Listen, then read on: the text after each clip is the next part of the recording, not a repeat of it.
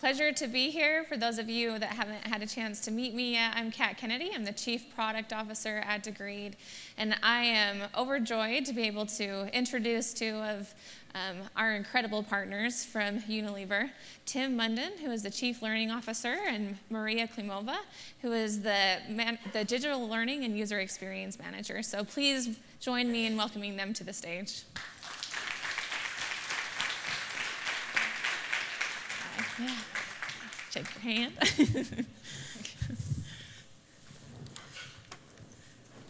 So thank you so much for joining us today.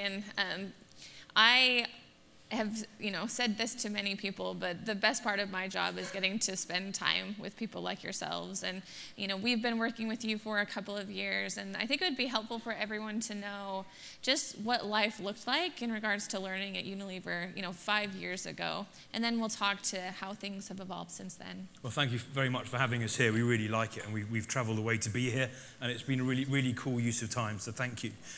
So 5 years ago, I think learning in Unilever was very fragmented. So we had one team of people who were looking after leadership skills. We had a different group outsourced looking after general skills. All the academies did their own thing.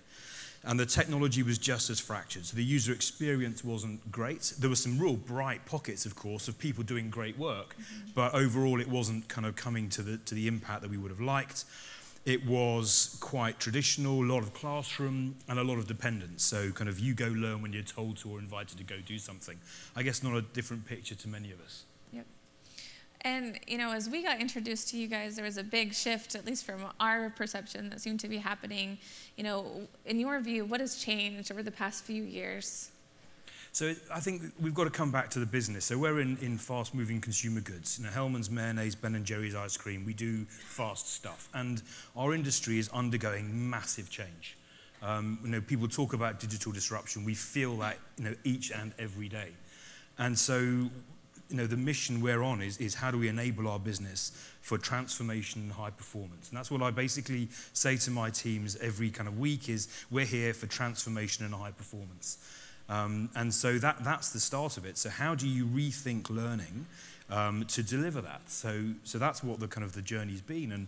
And so that's a little about how do we get scale, how do we get impact, but also how do we deeply engage the human? So for while technology is a key part of the future and the disruption, a lot of the solution is in the human. How do we engage people deeply and personally in what they're doing? So trying to start with purpose. The individual's purpose is a really important part of it. So I think what we've been trying to do is to say, let's embed individual purpose, let's equip people to own their learning, to own their skills so they can be the very, very best they can be. Yeah. That's the mission. Perfect. And Maria, would love to hear from you. How do you feel that, identifying your purpose plays into the individuals every day and their engagement with the things that you are providing? Well, I can start with it personally, because even we discussed it last night, I think, over dinner.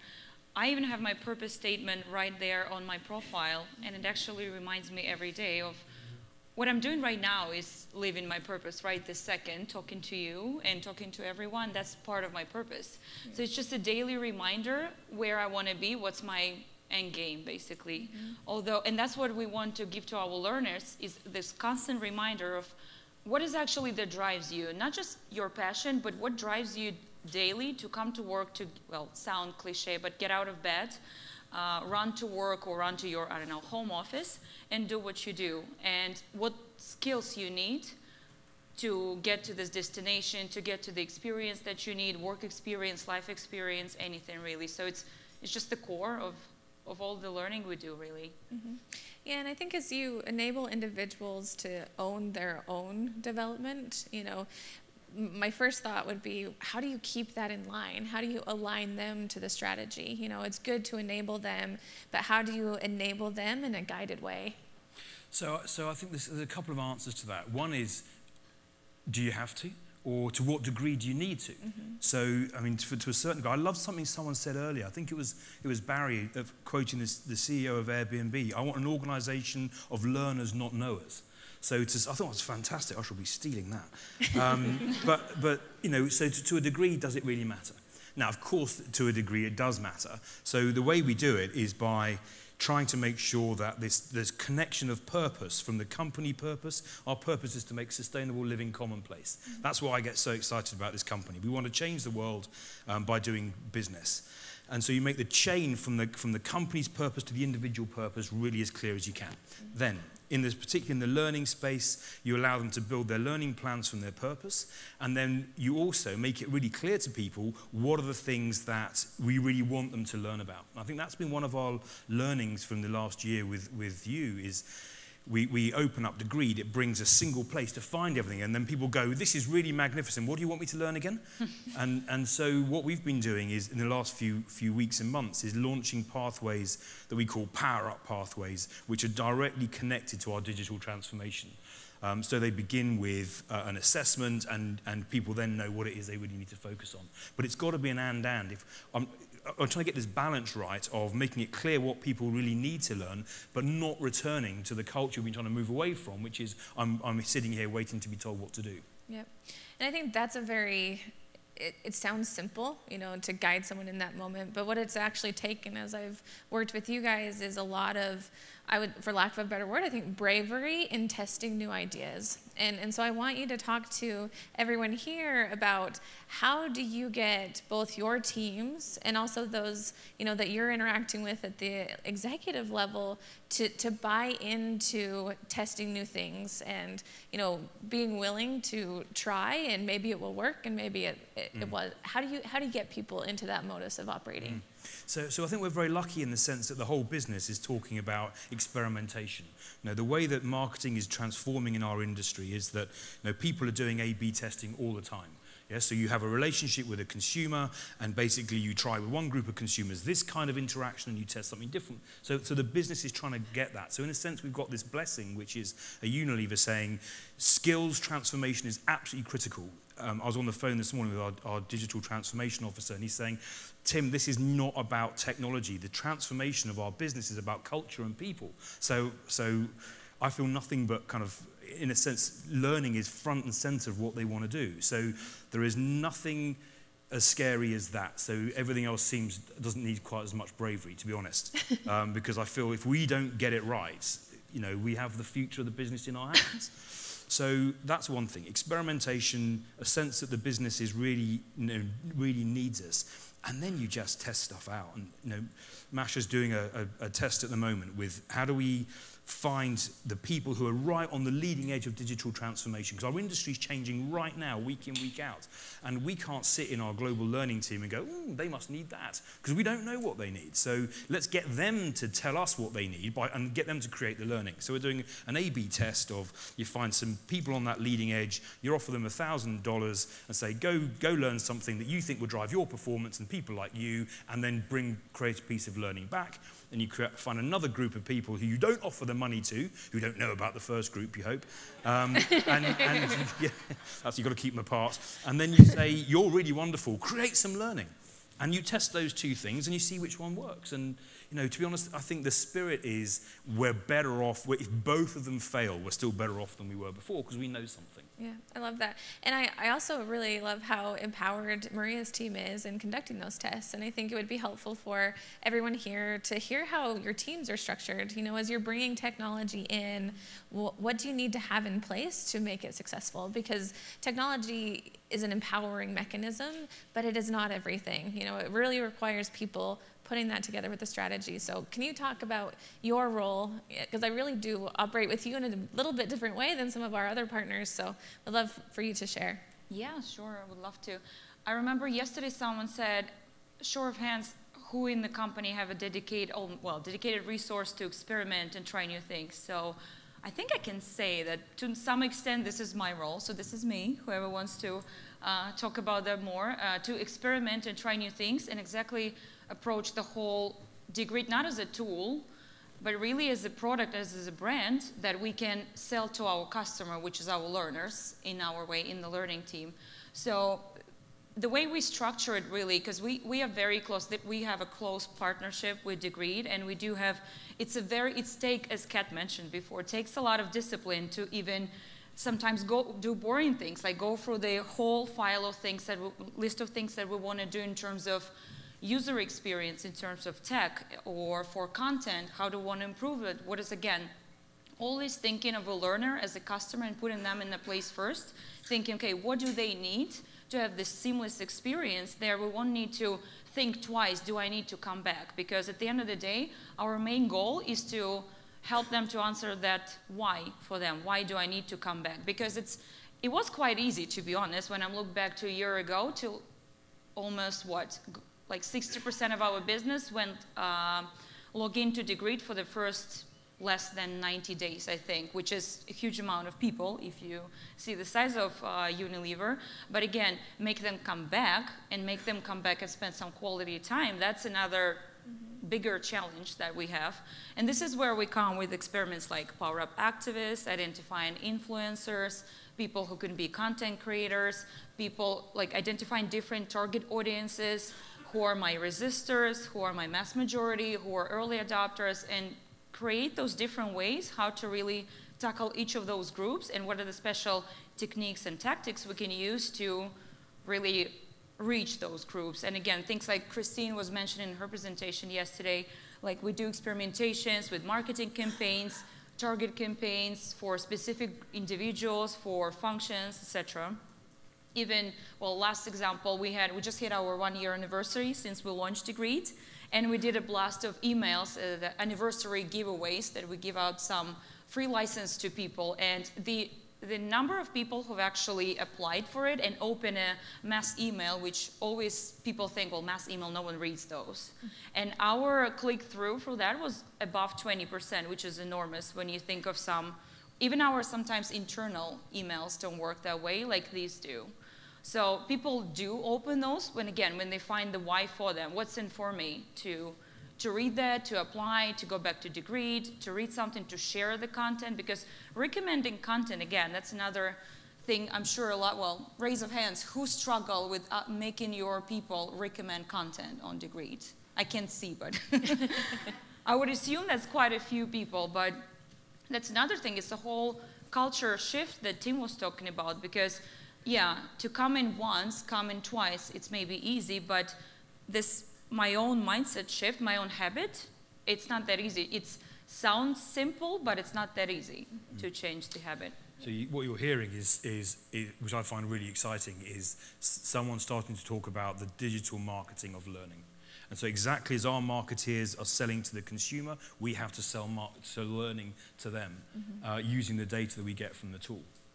So one of the things I did, to come back to your question, if I may, that in the learning transformation was, I think, and I've heard other people talk about this too, was to create a team called Learning, Innovation and Standards within which Masha works. And if you have to have that capability in a world of learning moving as fast as this. Yep. I love that. And going back to just how do you get people to care, what I've seen you guys do very effectively is you get them to care because you're connecting to other pieces of the strategy and connecting them to that through learning.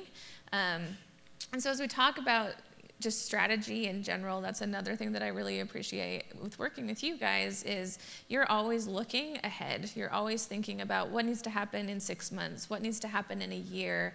So as you look even beyond the next year, what does the future look like in 3 years at Unilever? What needs to have happened in the meantime to be where the business needs to be? So I think, yeah, I mean, part of the honest answer is I really don't know yet. But I find you have to trust your intuition, and part of that experimentation is trust gut, gather data, repeat. And so I feel that it's clear that the tech landscape is moving away from single holistic platforms into assembling all the things you particularly need, which I think will be fantastic for learning innovation and tech innovation.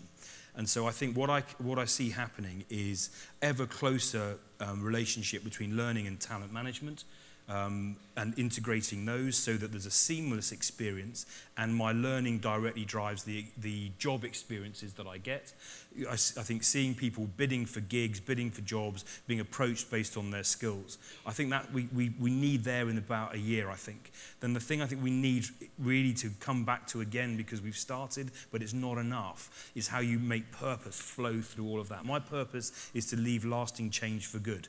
People should come hunt for me when there's a job about changing the world, because I'm a total sucker for a please change this forever mission. So I think, how do we make purpose kind of live through all of that? I think that will be massive. So algorithms around enabling people's purpose through learning and through work experiences. If we crack that in a seamless way with a great user experience, that for me is the next really big nirvana. Yep, I love it. And tactically, as we look to the future, what are the enhancements to your team that you think would need to be in place to enable that? I would just say, for me, if Tim was talking more about overall learning vision, my own vision would be to have the learning when people don't recognize it as a learning anymore. It's not an on-top curriculum. It's not a priority 25 on their list.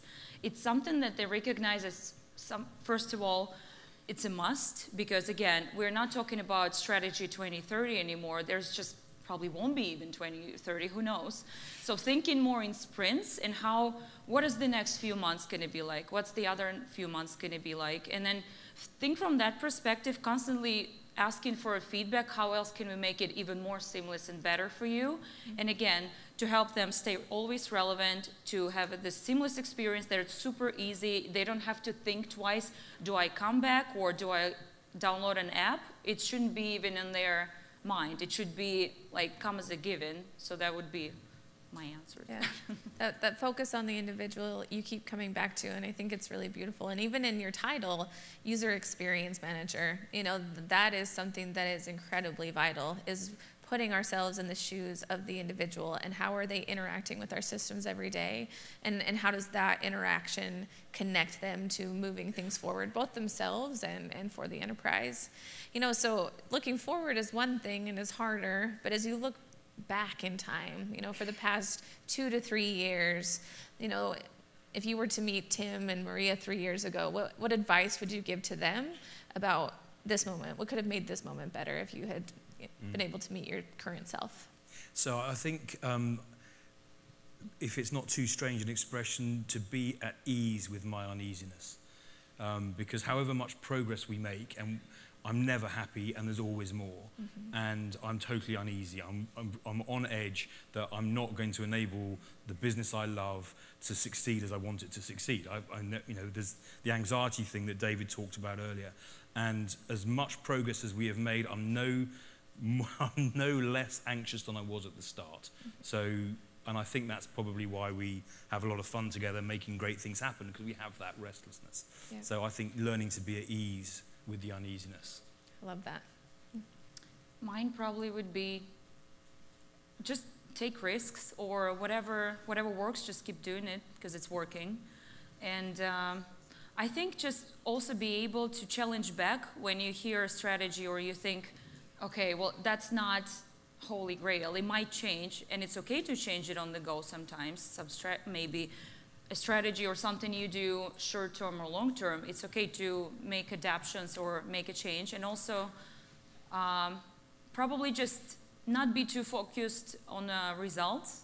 We had this conversation with Tim because I did have my own maybe personal struggles, because I'm very result oriented. You just have to see, and result has to be good. So probably focus more on the journey and the learning you get on the way, because that's what makes the result even better, when you really pay attention to what's happening in between and what are you learning on the go. So yeah, I love that. Being present and appreciating everything that's happening in the meantime is a beautiful thing. You guys talk a lot about that experimentation, and that really is something that is fairly rare, and I think a lot of it is because you have such a tight integration with the other pieces of the organization. And so can you speak a little bit to that partnership and just how you're able to, one, foster that partnership and maybe repair it in the cases where it's not working as well as you would like it to? So our view of the world is that the era of the organisation, this kind of thing on an org map, is over. And the future of organisations are networks, and the organising principle of the network is behaviour. And so you've got to learn the behaviours of how to work together. And so with my partner in crime who looks after talent, we keep finding ourselves standing on the same bit of carpet and going, but we've got to try and do this. And you go, okay, great. Now we work out how we have the discussion. I'm half Dutch, he's fully Dutch, so the discussions are pretty robust. And you have them, but you're motivated by shared purpose. Yeah. So I think shared purpose, and we take that purpose to make sustainable living commonplace really seriously. It is the why of the business.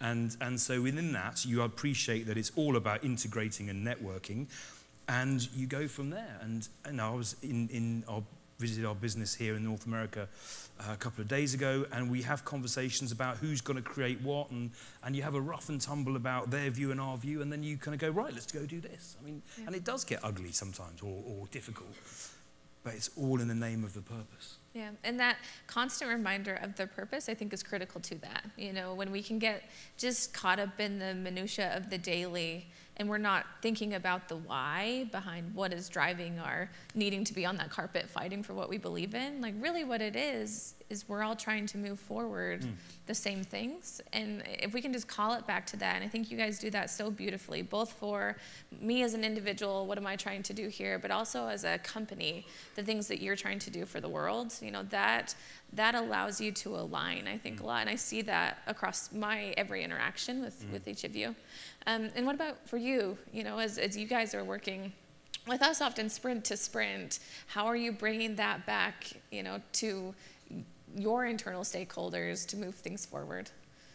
Well, I think just a huge part of my job is to work with those stakeholders, because they are all over the world. Those are teams who actually, me being in the global role, cannot implement even degree or new, I don't know, something new around learning behavior or learning strategy to every country. That's why my big part of my job is to actually work with those people who do that on the ground and constantly check in with them. How can I help you really to make it better experience, to make it easier for you, to simplify your life, because you're looking after some clusters are just really diverse and big in terms of languages, culture, anything really. So how I can help you to make it better, and I'm really willing to go extra mile to do that.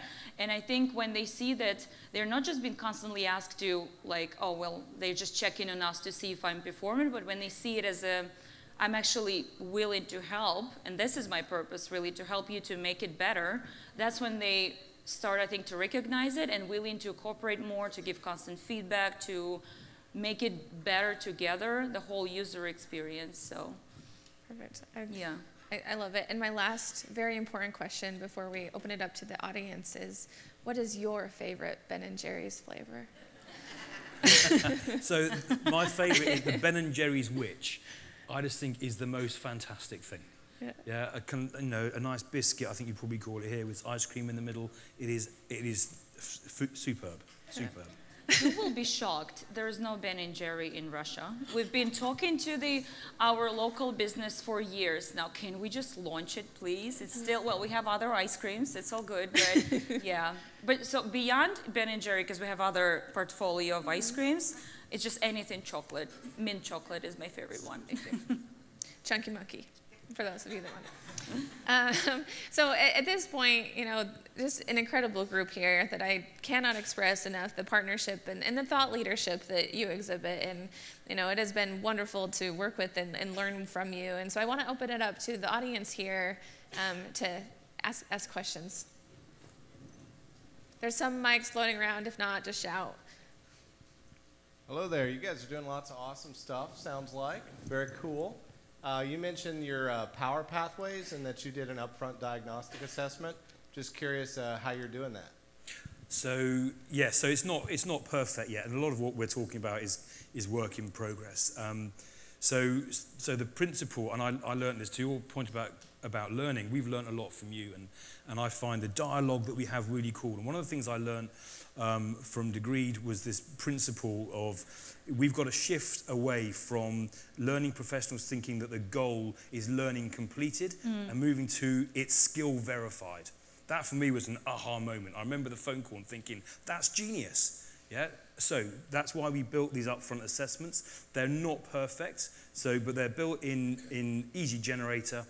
They're plugged directly into the pathway. You start with doing the assessment. You then find out whether you've got to do the learning, and then off you go. And then you come. If you fail, you get a video from me saying, "Sorry, you failed. Go do the learning."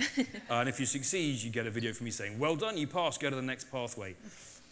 So that's how it's done. It's not perfect. What it doesn't do yet is to say, right, you failed on this, this, and this. Off you go.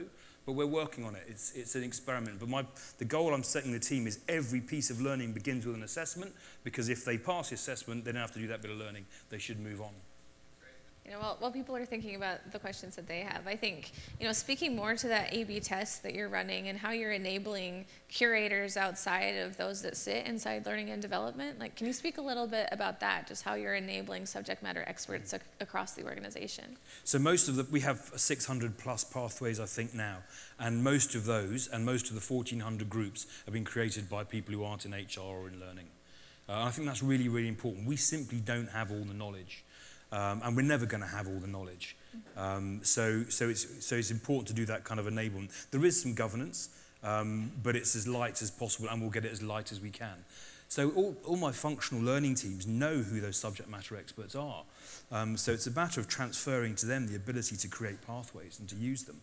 And some of them have embraced it enormously. Our consumer and market insight team have even created their own campaign about Bob, who's this kind of learner who needs to learn fast, and he's the character that they use to activate the particular things that they need. So they build pathways that Bob has to do. Bob travels around the world. He's a physical puppet. He moves around the world. He pops up in different places. So transferring that ownership does give this enormous boost of energy. So yeah, it's about opening up that kind of possibility. I would add to that also help people to bring stereotypes that creating your own learning is something very, very time-consuming, boring, or you have to plan it ahead for a few months, which is not at all true, because we give them the right tools. We give them tools to create their own content, animation videos, the cool new feature in Degreed where everyone can record their own video just sitting in front of. I was actually doing it the other day, just standing on my balcony, walking around with my laptop, which not a safe, from safe perspective, not the best. Talk about that later, maybe. But again, just keep reminding them that actually creating content, it's not that much easier than create content on Instagram or on Twitter or any other social media, because it shouldn't be that complex. It's a win-win because it takes you very little time to create content. Plus, even if you create something enormous, well, chances are no one's really going to probably look at it, because people are looking for bite-sized content and micro-learning these days. They're not going to look into 5-hour, I don't know, course if they're standing or picking up their daughter from a soccer practice. That was someone's example before. So we need to do something quickly, but it's something really tangible and practical in this 2-minute video, me talking about not just blah, blah, but really saying about, okay, this is what I learned, this is what you guys should try, this is what worked for me, just some practical tips. So we try to create it more and more for people. Yeah, I love that. And I think what gives people the freedom to create, again, is just that alignment to overall strategy. Yeah. That as they are feeling, truly what I see is empowerment across the entire population. They are empowered in their purpose and how that purpose connects to the larger. And that kind of takes some of that fear away from the, courage to create, because putting things out there, it is a moment where you are being vulnerable, but that vulnerability kind of goes away as you are connecting it to the big why. Yeah. So I just truly applaud you guys for what you are doing internally to, really move the world forward and helping people and everyone connect to their purpose. So thank you for taking the time and sharing with everyone here today. Well, thank you so much for having us, and thank you.